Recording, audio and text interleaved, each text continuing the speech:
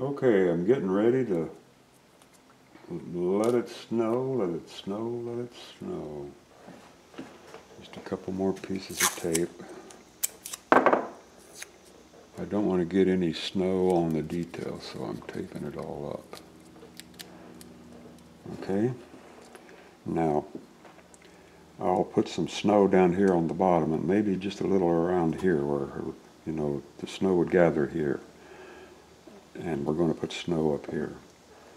I've got the Indian lady's face all taped up. I don't want any snow on her face. Because a light snow hitting a person's face would almost immediately melt. I've got my base all covered with snow the way I want it. So that'll be sitting on there like that. Already looks pretty good. I've got my feather here, but I just did this morning, so it's not really dry yet, so I can't do anything with it yet. But what I did do is I made me a staple, wire staple, using that galvanized wire, and this will go right in here like that, and that will be glued in place, okay? So right now we're going to go make some snow. Okay, we're sitting over here. Got my snow maker right here, snow machine. I've got me some white paint here with a little water. Now you guys might have done this in school. So we're going to put a little snow on her head. Not a lot. We don't want a lot. Just a little bit.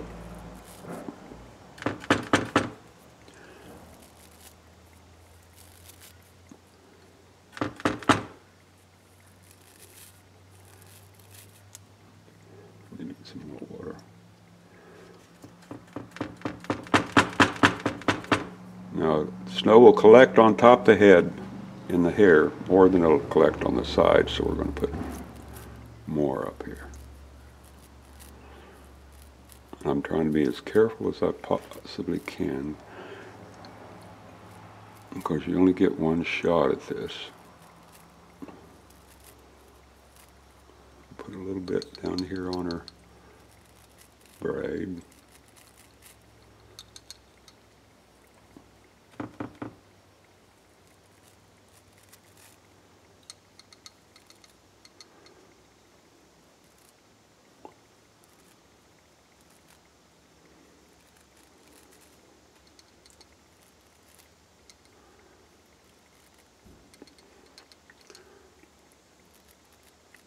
I think that's enough for her, so we're just going to lay her down here.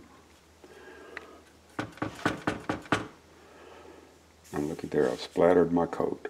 Look at that. Well, hang on here. That's not it's no problem. You know, it's snowing. You don't know where this stuff's going. Actually, it looks pretty good. So I'm going to get my thing here because I don't want to handle the body while I'm doing this. Because if you get some white paint on your finger and then you're making snow, you're going to be in trouble. Okay, so now what we're going to do is we're going to put this right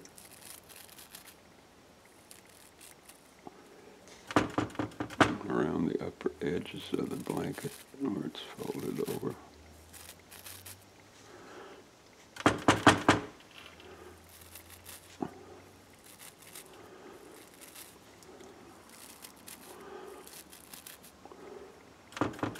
I want it a little heavier here.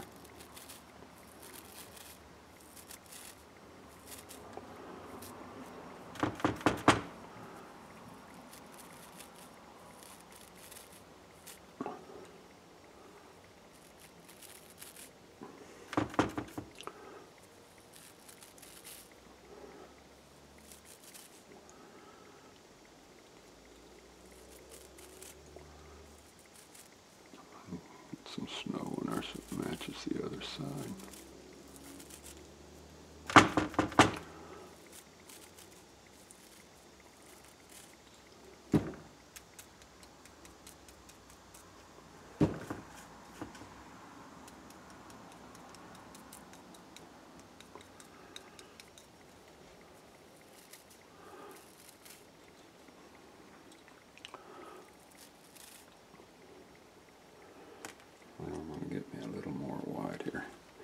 made a scene a long time ago of two Indians standing around a fire in the snow next to where they're working on the road, and there was a road construction guy there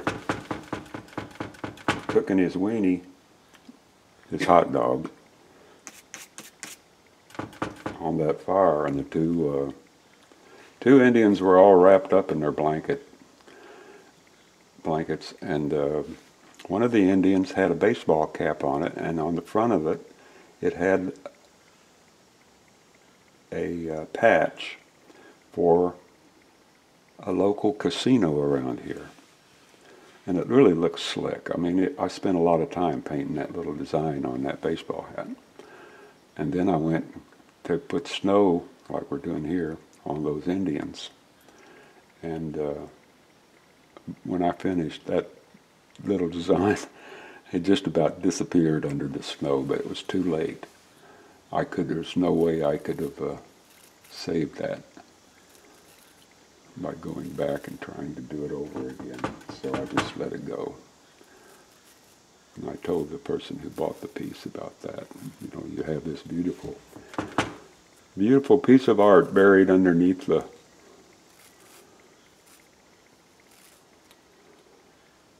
snow.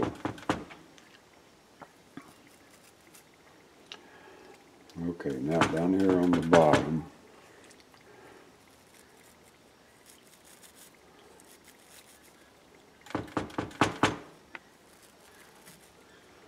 I'm just randomly putting some snow around here, like that. And then I'm going to dip my brush in here. And along the bottom here, I'm going to make it heavier because her dress would be dragging in the snow as she walked around. I noticed in the last video I did where I showed how to do the earrings, and what else did we do? Can't remember. Most of it was earrings. That took the longest period. But I had some likes and I had one dislike on the YouTube video. Now I don't get many dislikes. That was the first one I've seen. And it would really be interesting for me to know, if that person sees this video, if he could leave a comment down below so I could see exactly what he disliked or she disliked about it. It's important to me.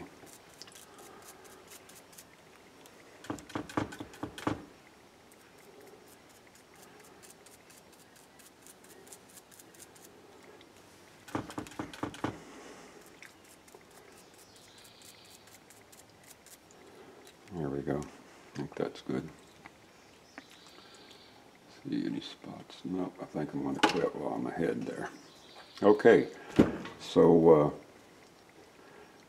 I'm going to go set this out in the sun, and we'll be back here in just a second. Okay, remember I said that some of the paint dries glossy, more glossy than other areas because I double coated it. So this is Testors Dull Coat. You can find it at Hobby Lobby. It's D-U-L-C-O-A-T. And what it is, it's a paint lacquer that modelers use to dull the finish on their plastic models. Okay? This is a lacquer. The varnish I put on here is a mineral-based varnish. These two things don't mix. But if you're careful with this and just use a real light spritzing application, you can get away with it. So that's what I'm going to do.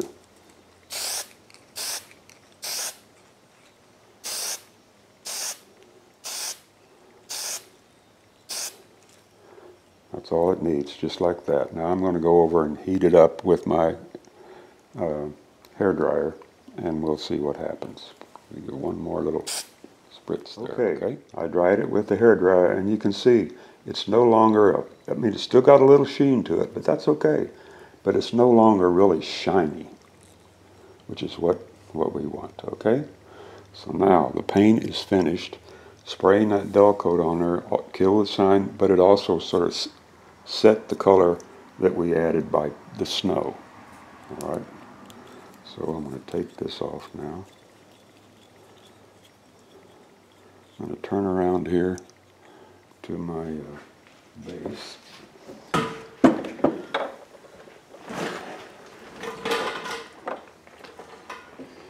There's the front of the piece right there. Take my Indian lady off, she's dry.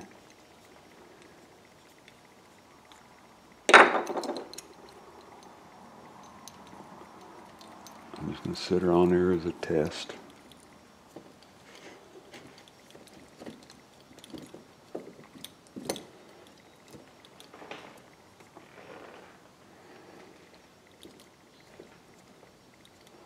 And here's her feather. Like I said, I haven't finished that yet. What I did is, this is the natural color of the modeling compound. Gee, I got snow all over my hands. And it's not even cold outside. This is that modeling compound. I just kind of stippled it on there, and I will paint that because Indians put feathers, little fluffy feathers, down at the base of their feathers, overall feather, to make them look really snappy, and that's what I'm trying to accomplish there. So this will go up in there like that. And turn this around to its best position. I don't want her looking straight on.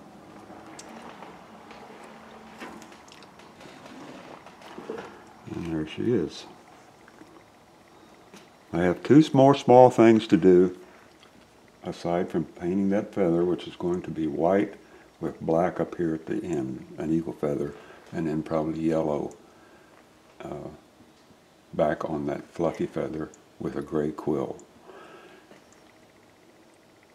When I'm gluing her to this rock on those two posts,